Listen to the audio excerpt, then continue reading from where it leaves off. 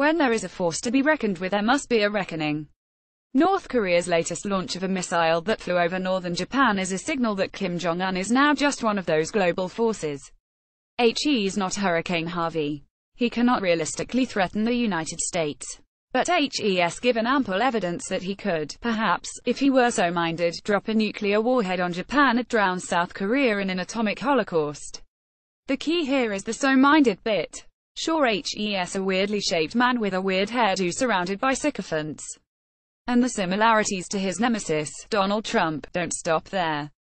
Seeing into his mind, specifically the soundness of it, is something that not even his closest associates have been able to do.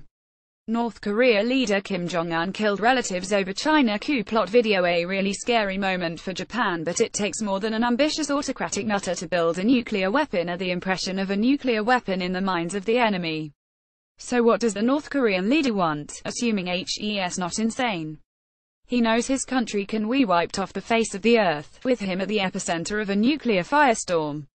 He knows he could get a few blows in against the South, perhaps Japan, before he was vaporized by the US. He will be certain in the knowledge that the outcome of a conflict with his neighbors would be to turn him into a grease stain in history.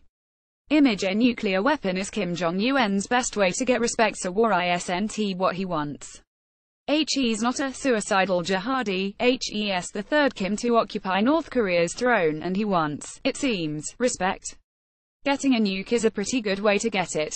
It gives an impoverished dictatorship, perpetually on the brink of mass starvation, pet global status that its otherwise comical leader does not deserve.